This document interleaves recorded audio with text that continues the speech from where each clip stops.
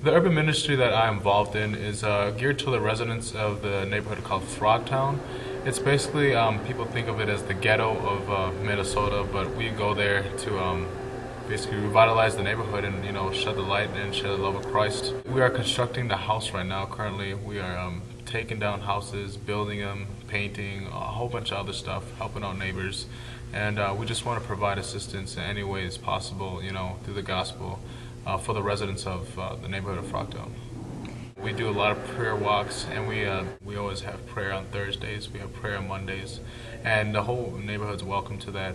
Sometimes we'll have neighbors stop in, and come in. They'll just ask for prayer, or they'll come to the house and they need a need for something. We're there for them, and so it's just been a real blessing to be a part of that. We're gonna have people living in the house.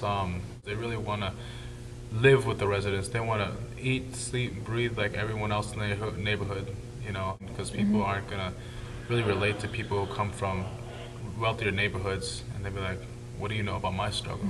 Well, they're going to be in the neighborhoods with you, so they're going to know just the kind of things you go through. So I'm personally not living in the house. I know that by the end of the construction of the house that we're working on right now, there probably would be around 5 or 6 people living in the house. We're going to build 2 houses, one main house for the main guy to sleep at and his family, and then a community house for the neighborhood.